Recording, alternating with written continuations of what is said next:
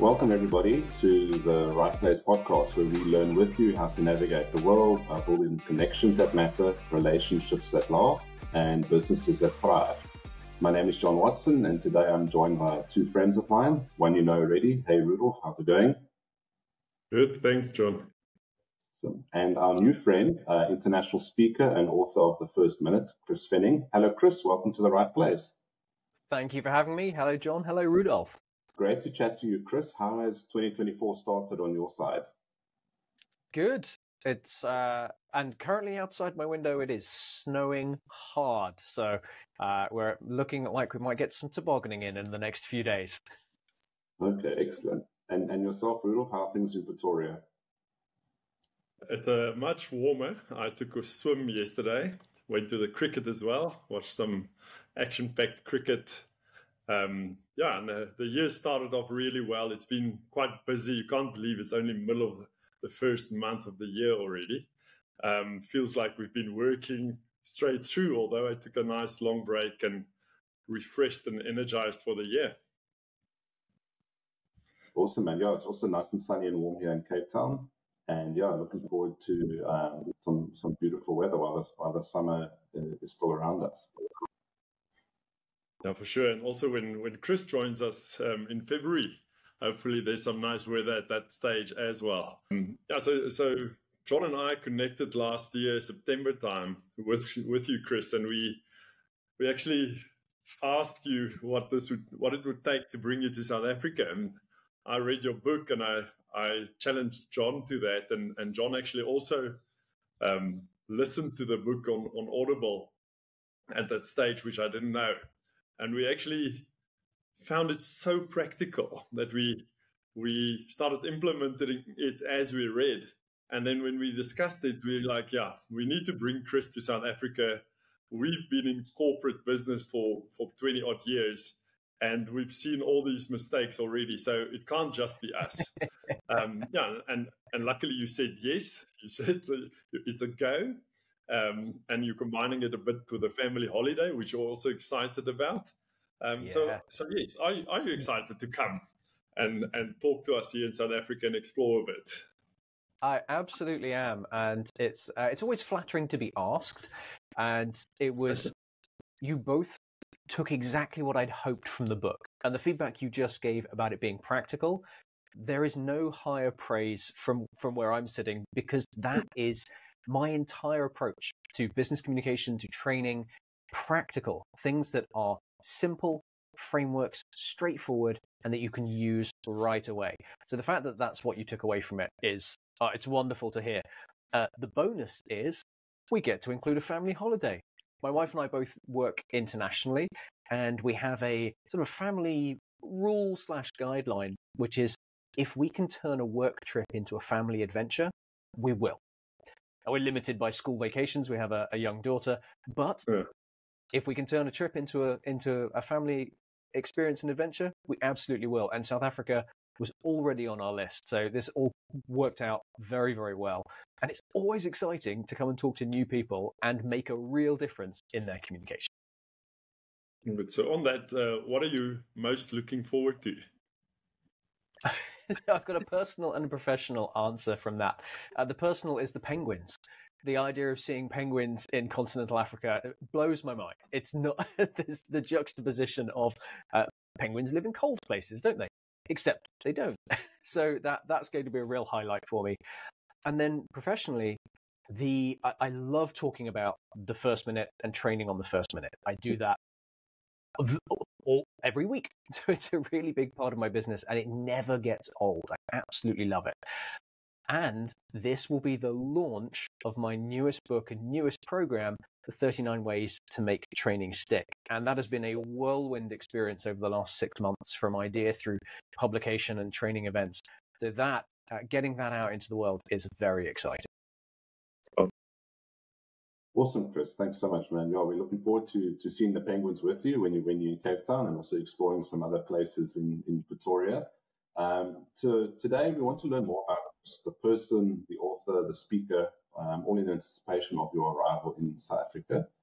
So Chris is an international business communication specialist and has written 3 books: the multi-award winning The First Minute, effective emails, and like you just mentioned, arriving on 31st January, 39 ways to make training stick.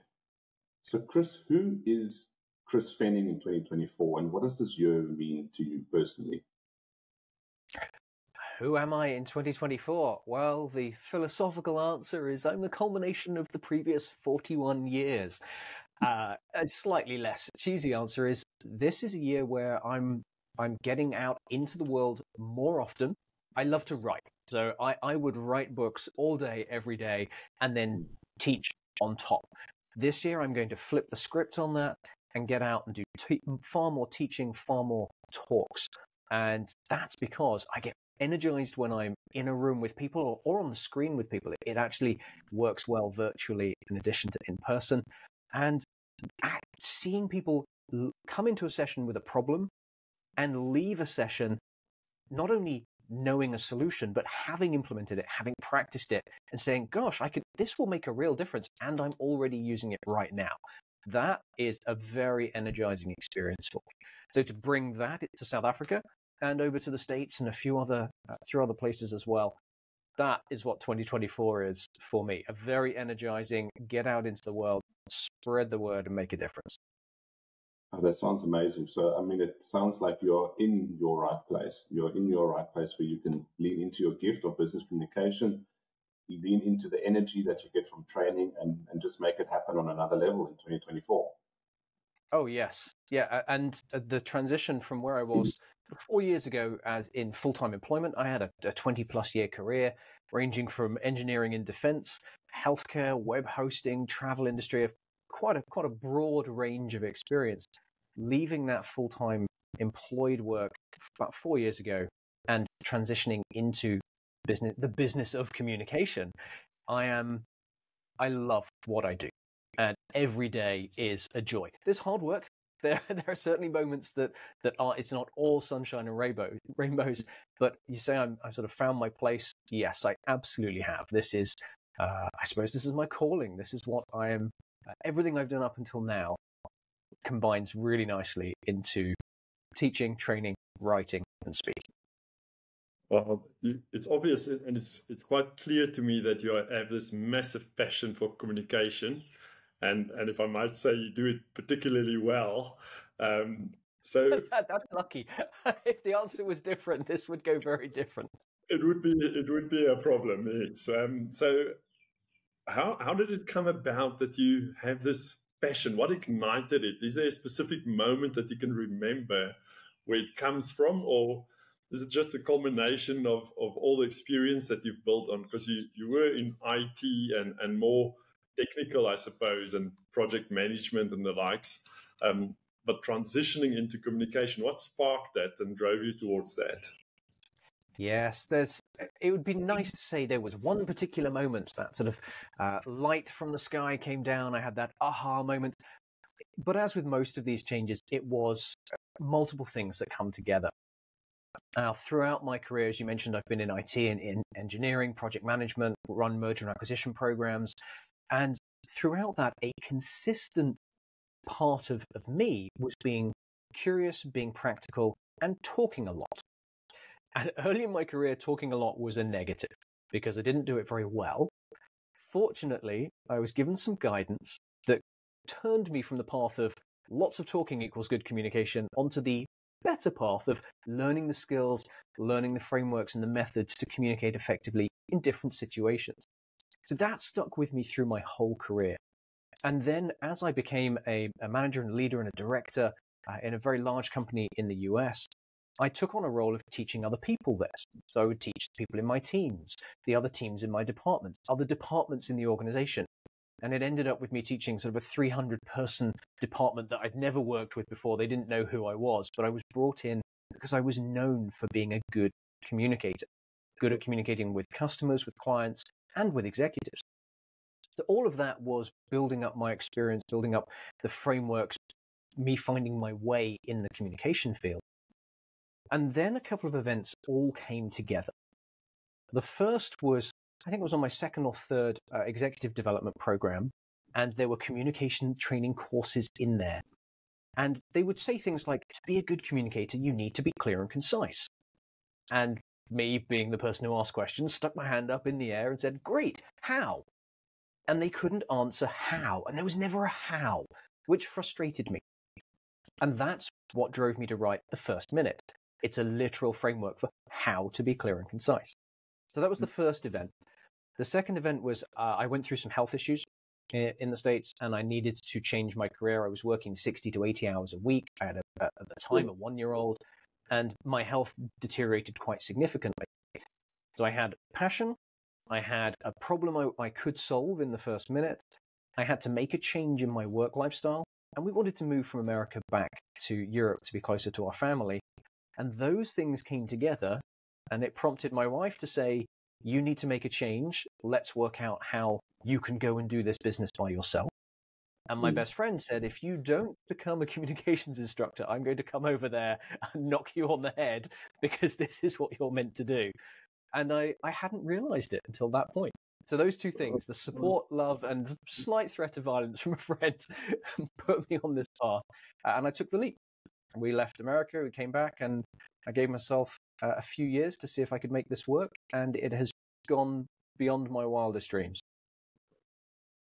That's amazing, Chris. It's so inspirational to hear a story like that, where you're almost stuck in an impossible situation, but yet that difficult situation had prepared you for your next step, where you had taken all the challenges and all the non-communication and all the bad communication you've seen, and now you've turned it upside down and turned it into a career that we think is thriving, and we enjoy reading your books.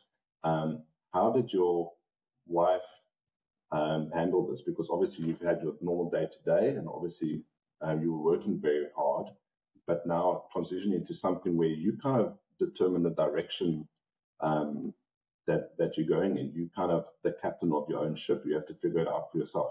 How did your wife handle that, and what support was she giving you?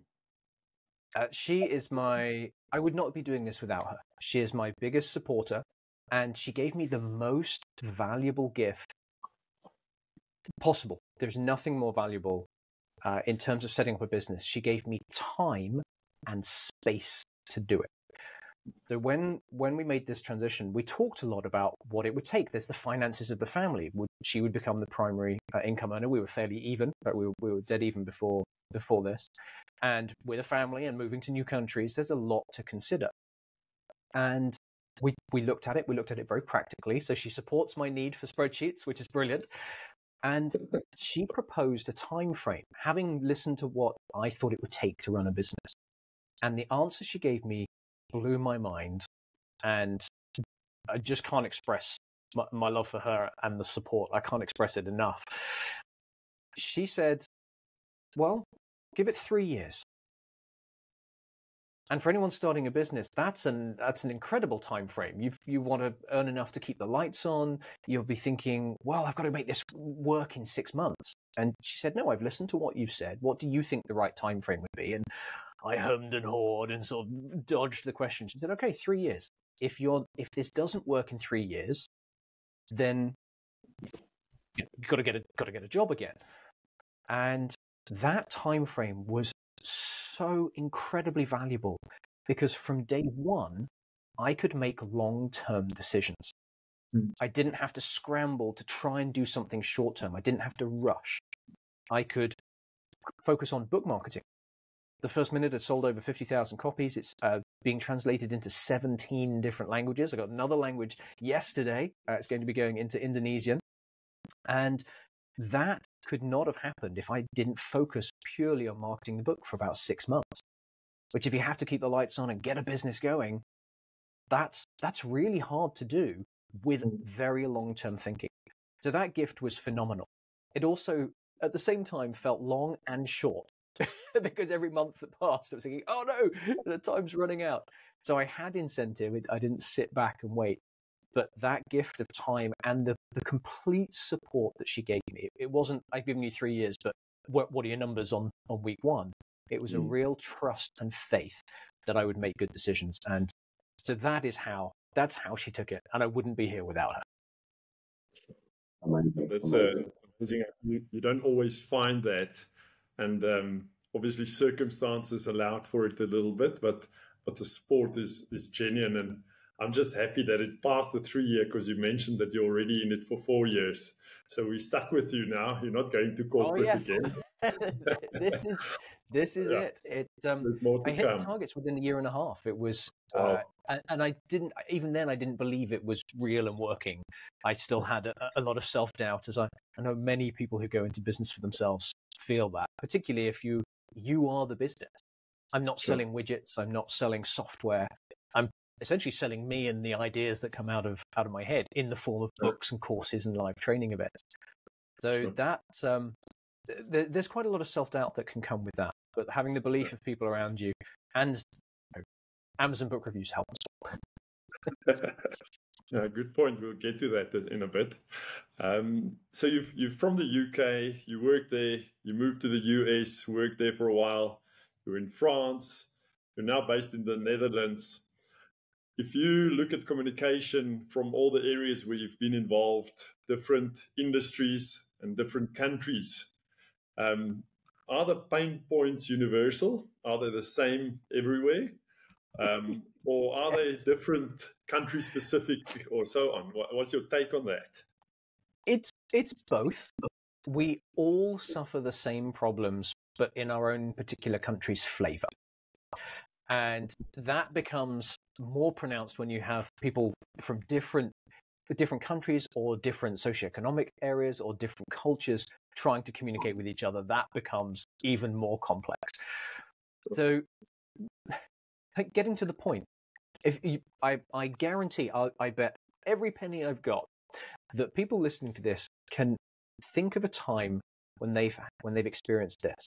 Someone is talking to them, and 1, 2, maybe 3 minutes in, they're thinking to themselves, "Why are you talking to me?" Or I see you both laughing there on the screen. Or they're thinking, "What is your point? Why are you telling me this? What do you want from me?" Those are universal problems. And the great thing about the areas that I focus on is I try and find those problems and then solve them. So the first minute is the answer and the framework so that no one will ever think, "Why are you talking to me and what's your point?" You can avoid those problems. Where we get into the international difference, it can be some cultures have a reluctance to say no because they will want to very much support their client. Some cultures are more direct. Some are more circumspect, or will talk around a point rather than directly to it. And Erin Meyer wrote a fantastic book on this. It's called The Culture Map. And it's a global review of how we interact and not just communicate. There's others, leadership, management styles and things in there as well.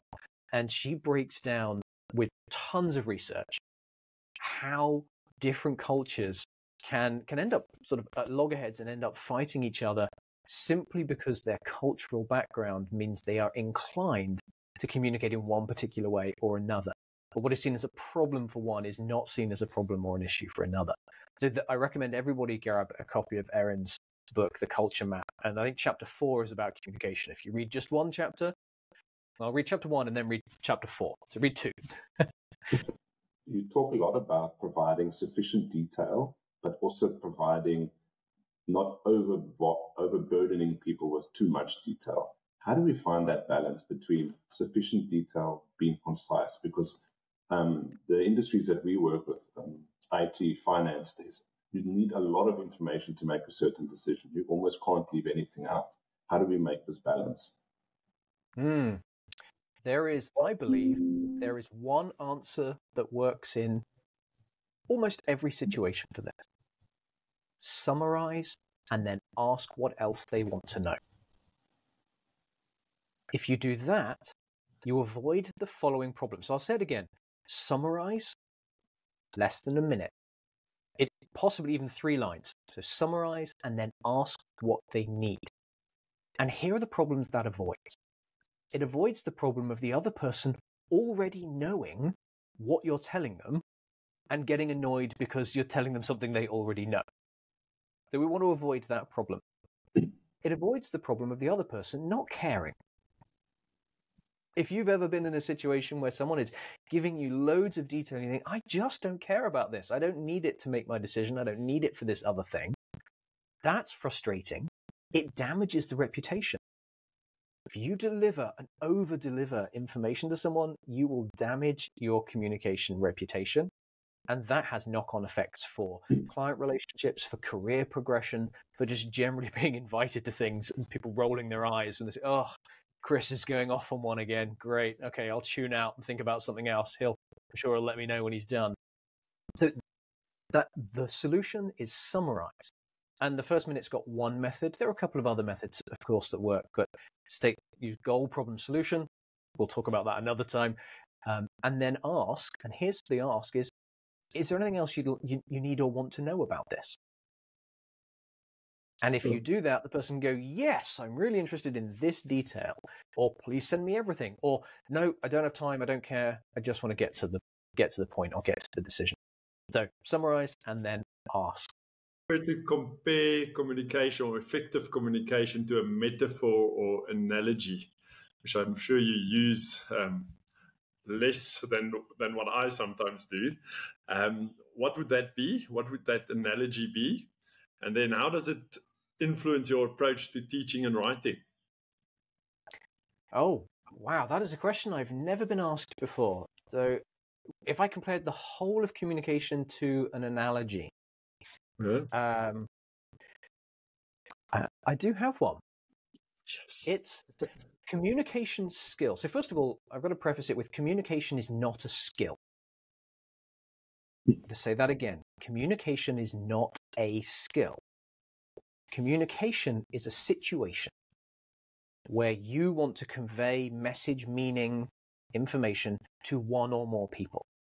And that situation could be in a one-on-one conversation. It could be on a stage to a room. It could be in a sales meeting or a conflict. So communication is not a skill. It's a situation. And to communicate effectively, you need to use the right methods, tools, frameworks, and you need to use them well or well enough for that particular situation. So you asked for an analogy or a metaphor, and here it is. Communication is like cooking. To create the outcome you want, a meal, you need to have a range of skills at a good enough level and different ingredients. So you have to have knife skills. You have to be able to use certain types of pans. You also have to know how much of each ingredient to put in and when to blend them. The same is true for communication. If you want a communication outcome, let's say you're negotiating, so get really specific now, you're negotiating a sale. You need to use tools and techniques that are different than if you were de-escalating a conflict in a team. Different skills, very different skills to getting up on stage and presenting, because those situations require different ingredients. So communication is like cooking. You pull on your different skills and you add different ingredients in different amounts to deliver the outcome you want for that situation. And I can add that you actually bring the cookbook and you write it for us. I do. That is a potential name for a future book, the Communication Cookbook, where there are recipes for particular situations. What are the skills? What are the skills you really need? Because you've got fundamental things. And then what are the spices and things you could sprinkle on the top if you want to take it to the next level? You can make a boring pasta dish with tomato, basil, and penne pasta, or you can add in anchovies and capers and white wine vinegar and all sorts of other things to spice it up. But you've got to be able to get the basics right first. And rather than going down that future book, which doesn't exist yet, getting the basics right, that's my passion. And that's what, in these books and in the trainings, this is what I deliver, is giving people those fundamentals. Think of it as Communication Cooking 101. These are the skills that when you know how to heat and cut and mix the basic ingredients, you will create good meals, even if they're simple. And you can build on that to become a master in whatever particular situations you want to explore going forwards. No, Chris, that was an amazing answer. I love the analogy. I love cooking myself. My wife loves cooking. South Africa has got amazing flavors, amazing dishes for you to try when you're out here. So you can look forward to some really, really good food in Cape Town and Pretoria side. We'll show you some nice places. Oh, I'm looking forward to that. Yes. Awesome, Chris. So in communication, the pause or the moment of silence can be as powerful as words. So we've talked a lot about words. Let's talk about silence. How do you view the role of silence or taking a pause moment in effective communication? And do you incorporate any of this into your training that you present? Ooh, a few parts to the question there. So how important is it? It can be very important. It can also be devastating if used incorrectly. So the pause is what we're talking about. It's another method. So applying that method or ingredient at the right time makes things work. When is it useful? Well, there are a few different uses for it, again, in different situations. So if I'm teaching and I make a particular point that I want the audience to really think about for a moment, I'll do some things leading up to the point. I will change the way that I speak. I might speak slower or change the tone or volume. And then when I've made that point, that critical point, I'll pause so that the audience recognizes that an important thing has happened and they get that space to process it. And a pause doesn't have to be long because our brains work at about 4 times the speed of our mouths. We think at something like 800 words a minute. We speak at 150 to 200. Oh, we read at 200 and we speak at 100 to 120. Depending how excited we are, we can really talk fast if we want. So a pause provides time for the brain, and the brain works quickly. The pause provides emphasis. It provides space for the audience to consider. And then for anyone listening to this who is in sales, the pause allows the other person the time and space to make the decision. When you get in your sales call and you get to that point of making the offer, so we've got this event coming up. We've got a number of events in Cape Town and Pretoria. Their tickets are available now at the moment. Would you like, or will you send 10 people to this event? Then shut up, Chris. Don't say another word.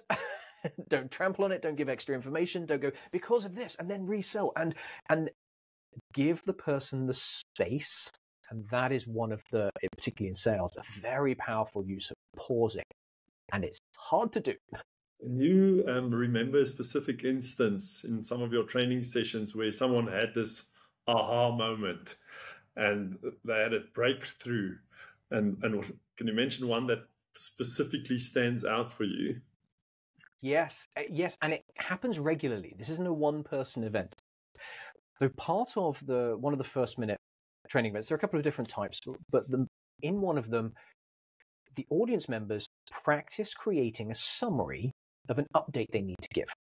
And I do a whole program on this called Smart Status Updates. We're going to be delivering that, I believe, in Cape Town. That's one of the events in Cape Town. And in Pretoria includes Smart Status Updates. And so the participants in the training take 2 minutes to use a framework that they've just learned about to write down a very quick summary. And it's 3 sentences. And then a few people will stand up and deliver it. And this is the aha moment that I love, because it happens every time. Somebody gives the update and another person in the audience, because it's usually team, says, "Oh, okay, so that's what's happening on that. Great, we don't need the call next week." They actually deliver an entire status update and they start knocking meetings off their calendars because the audience goes, "Oh, great, that's everything I needed to know." And they might ask a follow-up question, or they'll say, "Oh, great, I'll talk to you for a couple of minutes at the end and we can wrap that up." So those 2 individuals get that real experience, and the whole room gets to see, oh, wow, by giving 3 lines, we can kill a whole meeting, or at least maybe cut it down, turn it into a short conversation. And that moment, it gets me every time. And I think I'll be disappointed if it doesn't happen at some point, because it leads on to showing the value of getting the simple things right. And John, coming back to your question earlier of how much detail to give, it shows you don't need to give, you can ignore 90% of what we normally deliver in an update. And we can give the right information in the right way. And the audience goes, "Great, thank you, I've got it, no questions, let's move on." Excellent, Chris. Now, after these training sessions that you do, where people have these breakthroughs, they go back to their organizations, they go back to their teams, and there can be sometimes some resistance to change. Resistance to change, the number of meetings, the detail in emails, things like that. How do you address that? And do you address it in your training sessions on the first minute? And what strategies have you found effective in getting teams and leadership on board with what you train people on? Well, of course, the answer is bring me in to individually train everyone in the company, because that's clearly the best approach. I'm available. Please call. No. And sometimes that is the right answer. I worked with a company in the UK where I trained the executive team. And then the outcome of that was they said, okay, you're now going to come and train all our direct reports. And then they said, how do we roll this out en masse across the company in a more accessible, time-friendly, and lower-cost way on a per-person basis? So tongue-in-cheek, bring me in, but it does actually work. More seriously, and more often, there are a couple of things that I do, and this leads very nicely into the 39 ways to make training stick. So one-off training doesn't work. I believe that one-off training doesn't work. And that's because the science behind it is called the Ebbinghaus forgetting curve. In summary, something like 70 to 90% of what we learn, we forget within 24 to 48 hours. Because we go back to our jobs, old habits creep in, and just naturally, we're not good at learning something once and applying it always. Plus, as you mentioned, resistance to change. The team is still using the old methods. Other people haven't had the training, and so on. So those are the reasons that it's very difficult to have one-off training that succeeds. So some of the things that I do in my own workshops are at the end or towards the end of the session, everybody identifies 2 actions, very specific actions they're going to take, and then they enter them in a form, and they get some reminder emails over the next few days to remind them to do the things that they said they would do. And while there's a little bit of, another email, it does help from. Another method is they pick someone they're going to train one item from the workshop. So they don't have to train the whole thing. They're not running a 90-minute workshop, but one important takeaway. And every attendee says, okay, I'm going to pick somebody, and this is who it is, and I write it down, and this is what I'm going to have a 15-minute conversation with them about and help them get the benefit from it. So that spreads the word, reinforces, because when you train someone else, it reinforces for yourself. And those are just 2 examples of some of the things I do. Another, just to wrap it up with a third one, is I will do follow-up sessions sort of 4, 8, and 12 weeks after the main training to do a top-up training, and more importantly, to allow people to ask questions about where they've had problems using it or the method doesn't work in their particular team or situation. So they use real examples and we say, all right, maybe the method needs tweaking. Maybe the situation can be approached from a different angle. So those in-person or virtual follow-ups reinforce that training. And those are 3 examples from the 39 ways to make training stick. There are, of course, 36 other ways in that book that we can use to support trainees after they leave the room. Yeah, I'm looking forward to that session specifically because of the training part. I've always believed that you don't really understand a topic until you teach it to someone. And then you start finding out that there are some gaps in what you thought you know, or you're actually good at this and other people can relate to it and understand it, but you don't really know until you've tried to teach it to someone else. Yeah, so we're having the first minute tour that we mentioned quite a few times now, starting from the 12th of February. Mind you, it's my birthday on the day. I mention it to everyone if I see the date. But from that date onwards is the tour for 2 weeks. So, John, you've been arranging quite a number of events in the Cape Town area. So, what are we looking at in Cape Town for the tour, the workshops, and so on? So on the 12th, we're hoping to book some one-on-one private talks at some corporate companies here in Cape Town for Chris to talk to teams.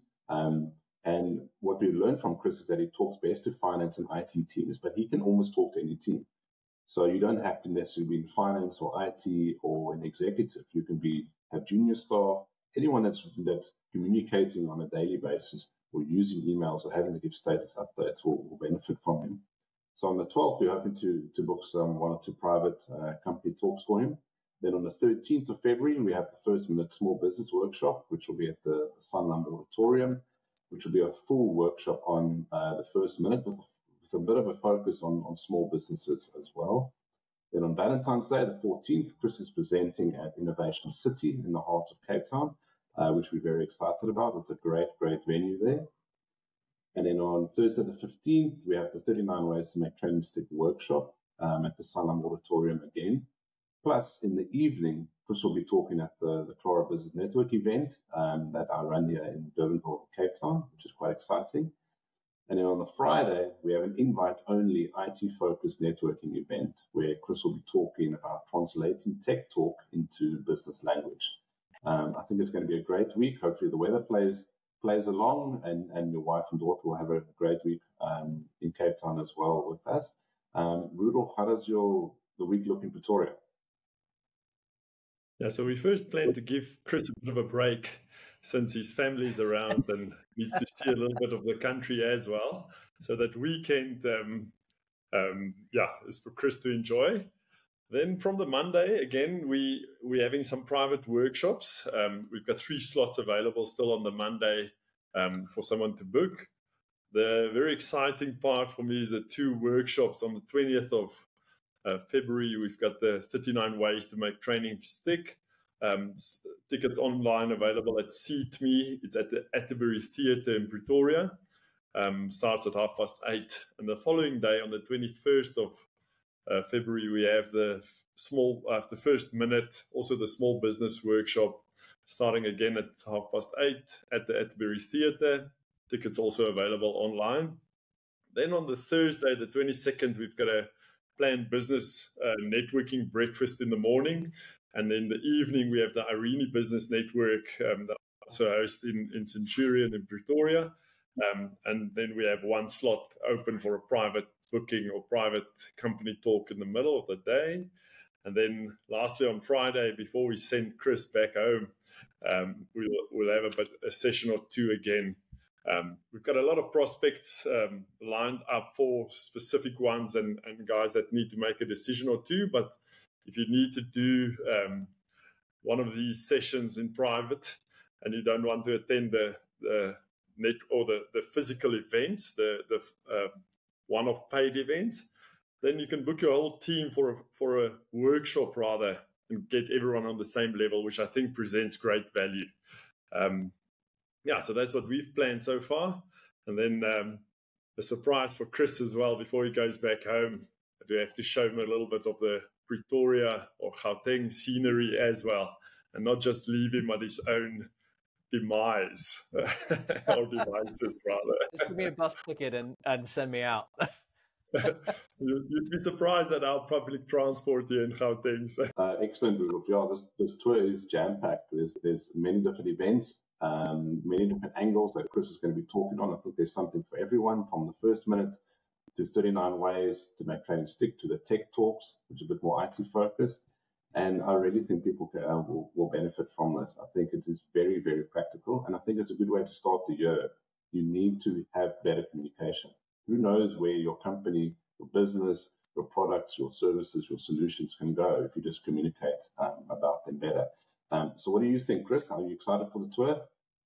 No, I really am. As you were going through the events, I was thinking, we didn't talk about the tech to business talk. That is bridging that divide.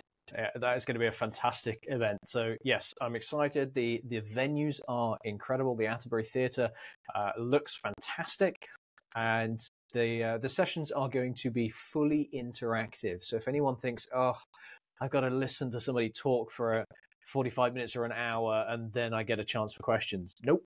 Nobody wants that. I don't want that. You don't want that. That's not how we get value. These sessions are interactive all the way through. There'll be activities, questions. You'll be doing some stuff because applying is a great way to learn.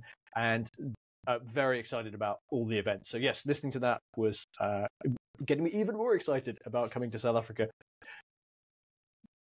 Good, because every time that we speak, I actually learn something new. So even today, as we we spoke, I got some new pointers and new things, and I understand the book's got so much information, but every time that we engage in thinking about how we communicate, how we handle certain situations in a business environment, or giving status updates and so on, you learn something again. So yeah, we appreciate your time. I think the guys attending the workshops, as well as the closed sessions for corporates, are going to get immense value that I don't think is necessarily available in the same way, shape, and form as you're going to present it to us. So I'm really, for one, looking forward to that. So that's it for today. I think we've taken a lot of your time already, but I want to thank you, John, for putting this together, and Chris, thanks for your time. Thanks for being so willing always to chat to us, but also for your enthusiasm to come to South Africa and make a bit of a difference here. We look forward to that, and I quite enjoyed this talk this morning as well. And from me, that's it. We'll see you again next time, from Chris as well and John at the right place.